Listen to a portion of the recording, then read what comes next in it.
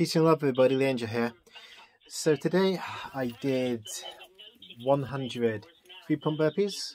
Every 10 reps I would do 10 press-ups followed by 5 pull-ups and 5, then 4, then 3 and then 2 landmine push press. So that's simulating a punch basically. So yeah, I did that, so it's like 10 rounds in total.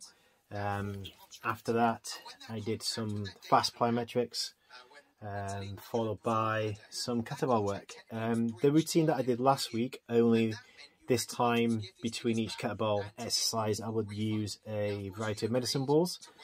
So I'd use just one medicine ball after every exercise, but I wouldn't always use the same medicine ball, is what I mean by a variety.